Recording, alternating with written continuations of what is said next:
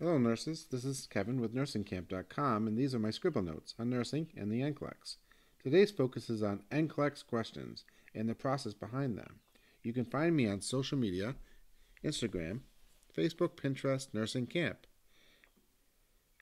Okay, nurses. The first tip, the here and now focus. Always focus on the problem, not the potential problem in the future.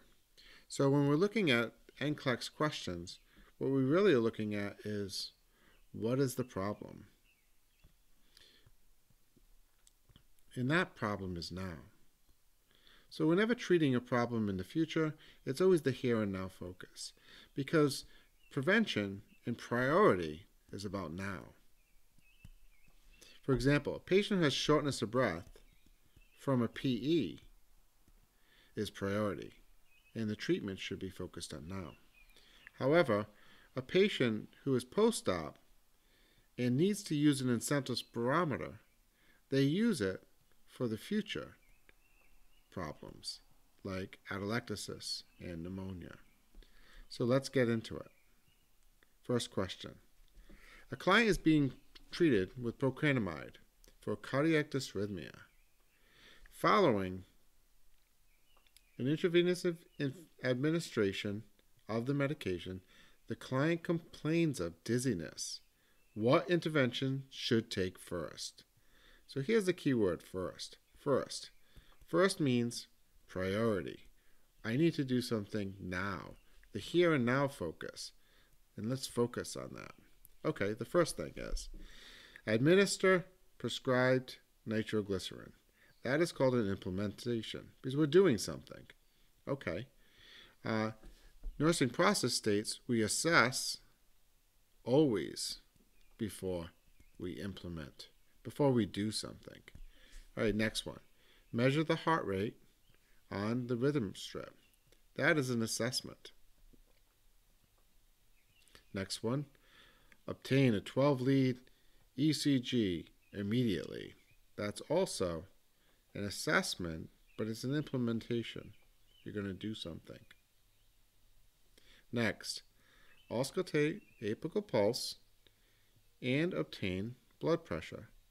Another assessment. Okay, so the rules of nursing process is we always assess before we implement. Okay, so let's look at the patient. So we're giving a medication, an antidysrhythmic, and for dysrhythmia. Well, which one are we talking about? We don't know. It could be AFib, is it VTAC, but the patient is complaining. So the patient is somewhat alert and complaining, so telling me. Okay, so the patient is telling me and complaining of dizziness. All right, so what's the dizziness from? And I don't know. So since I don't know what the dizziness is from, I need to assess. I'm not going to just give nitro because I don't implement, because I don't know what's going on. So I'm not going to do this one either. So now I'm down to two responses. Either assess heart rate and rhythm, or auscultate apical pulse and obtain a blood pressure. Okay, as I'm attaining this, vitals are first. So I'm going to assess the vital signs. And vital signs are important because if I find out that they're dizzy because of decreased blood pressure, well, that would be acute, and then I could do an intervention. Also, if I find out they're dizzy because of their bradycardic, that is also acute. And that leads me to my next answer. So that's it for priority questions on this question. Next question.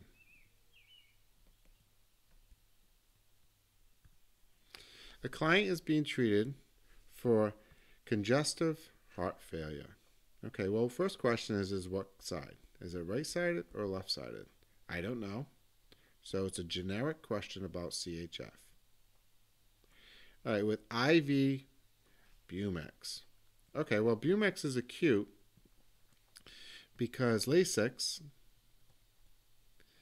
is a diuretic, but Bumex is 4 times Lasix. So that's definitely acute. So Lasix is going to get rid of fluid, but Bumex is really going to get rid of fluid. So it's going to be risky because if the patient is filled, and now all of a sudden there's no fluid on board, they're going to dry out, and they're going to get decreased blood pressure. All right, so let's move on. The vital signs are followed. Well, thank you for that. Blood pressure. Whoa, the blood pressure is already low. So blood pressure is 100/60. Well, 160 is low. It's not really low, but it is pretty low. So let's figure out the mean arterial pressure. Okay, so mean arterial pressure is from another lecture, and that's the DDS. Okay, DDS, diastolic times 2 plus systolic divided by 3. So 60 times 2 is 120 plus systolic 100. So we have 220 divided by 3. That's 70. Okay, so 72 or something. So that's okay.